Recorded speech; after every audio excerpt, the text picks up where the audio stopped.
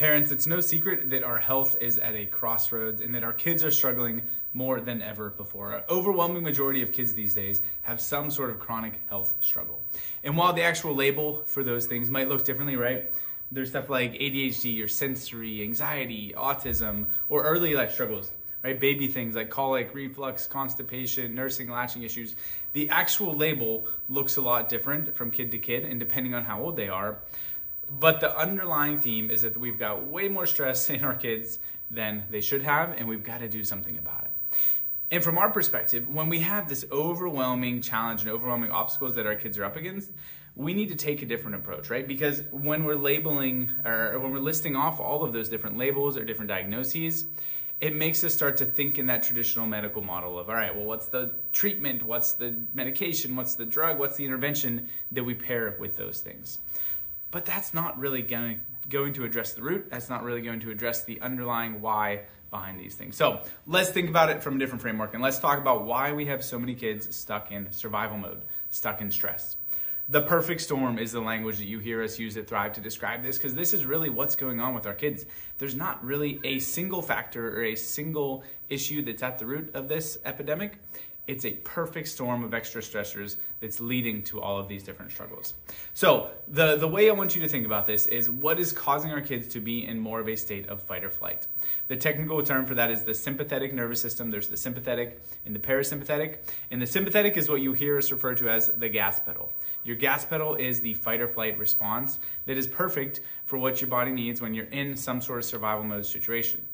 The problem is that is not everyday life, and so when our kids are stuck in that mode, when there isn't really anything that should be stressing them out, right? They're not running from a bear in the woods.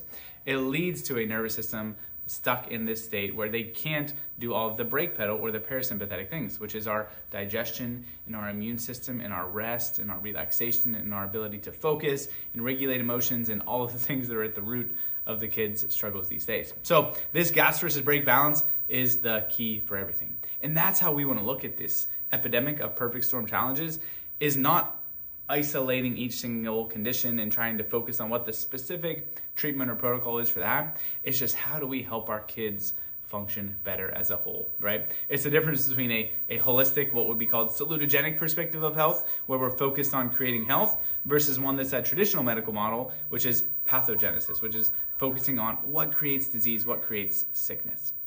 If we can get a kid healthier, it's going to help the diagnosis or the label no matter what it is. And so that is really the root and the starting point of this, is getting kids out of a state of survival mode, getting them out of a state of stress.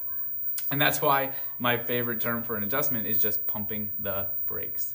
We've got to pump the brakes on that survival mode. And that looks like a lot of different things. The biggest one is the very top of the neck here. That's what we're going to think about from a chiropractic perspective. And I want to give you some tips here of just both what happens when your kids are in our office and we're making those corrections, but also things that you can do from your perspective as parents. But when it comes from a chiropractic perspective, that upper neck is the king. The vagus nerve is the nerve that runs almost all of that brake pedal. It's what controls our immune system and our gut and our digestion.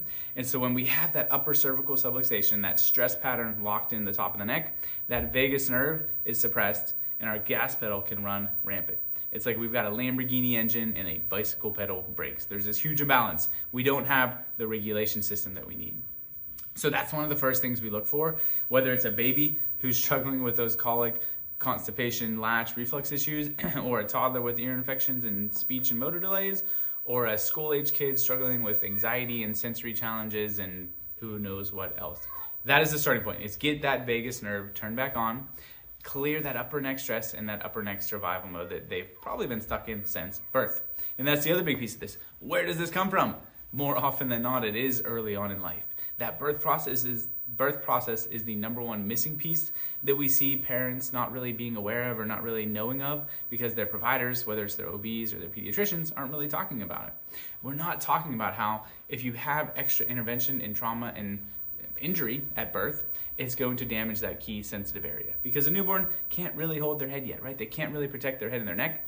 And so this area is susceptible to way more injury and damage. Listen, my kids have had the most boring, uneventful, chill of births as you can, right? We've had home births with all of our babies. But even that's a big deal, right? Even that's a pretty intense process, and all my kids have needed adjusted at birth, let alone when we have forceps, vacuum extraction, C-section, or just extra hands-on from the doctors or the midwives pulling and turning and guiding that head and neck out.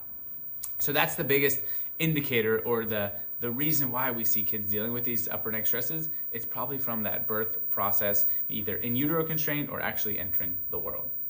And so when we come back to what can we do to pump the brakes, when we're thinking about what can we do to help kids regulate, well, anything that you do is bringing more ease into their life is going to help with that. We think of health as really 4 pillars. The first one is what we were just talking about, of having a healthy nervous system, having a well-adapted and regulated neurological system. But the other 3 of those are sleep, our nutrition, and our movement. Those make a huge difference. If we're getting the rest that we need, that gives our bodies the ability to hit that reset, that rest and digest mode like they're designed to. If we're moving like we're supposed to, if our kids are playing, if we're exercising, if we're being active, that makes it a lot easier to sleep. First off, your kids have exerted the energy that they need to, but also it's going to literally stimulate the brain. Movement is the key for development. Every time we're moving, we're running, we're playing, we're jumping like that, it is giving the brain good feedback and good input if it's in a kid who is connected and well adjusted. In a kid who is in that subluxated, stressed out state, instead of that good proprioceptive brain feedback and brain input, they get stuck with these SOS signals. And that movement doesn't really have the same benefit for them. It's still helpful, we still need to move and be active and playing, but instead of that good brain feedback and brain input that they're getting, they get a little bit of a jumbled up signal and noise with that. And then the last one, nutrition. Fueling your body well makes a huge difference too. If we're putting toxic crap into our nervous system, into our body, that means that stress mode is going to be activated and turned on. So avoiding artificial colors and sweeteners and poisons and toxins in that way makes a huge difference. Fueling your body with nutrient-dense foods is going to be the flip side of that. So when we avoid the bad and we want to add more good into it. This is very cursory info.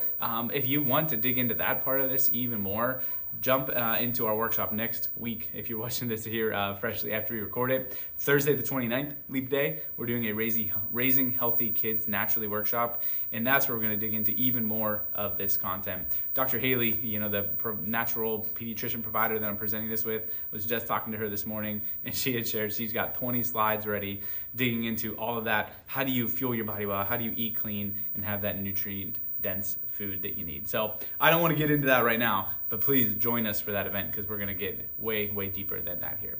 But that's the overall summary, guys, that I want to leave you with, is that we need to focus on dysregulated kids in a little different way. We don't need to have each different specialist addressing each of these challenges. We just got to focus on what makes them a healthier version of them, right? How do we start with the nervous system? How do we regulate that piece of it so the body can get out of this sympathetic fight or flight state? That's why we love the scans so much at Thrive. One of the scans, HRV, is actually measuring that vagus nerve. It's measuring how turned on is the brake pedal. Are we in a state of balance, or are we stuck in more of a state of stress and survival mode? So if that is the piece of it that you're missing, maybe you're checking all those other boxes. Your kids are sleeping, they're moving as they should. You're giving them all the best nutrition and supplements and essential oils. If you're doing all that stuff, maybe just the missing piece is that neurological piece of it. Please reach out. We'd love to help. We'd love to get your kid regulated because that's really what we're here for. Kids deserve to be happy, to be healthy, and to thrive, and that's what we want to help accomplish. Send us a message, send us a question, a DM if you want to dig into this anymore. If any of that doesn't make sense, and be happy to chat more. Have an awesome day, guys, and we'll see you soon.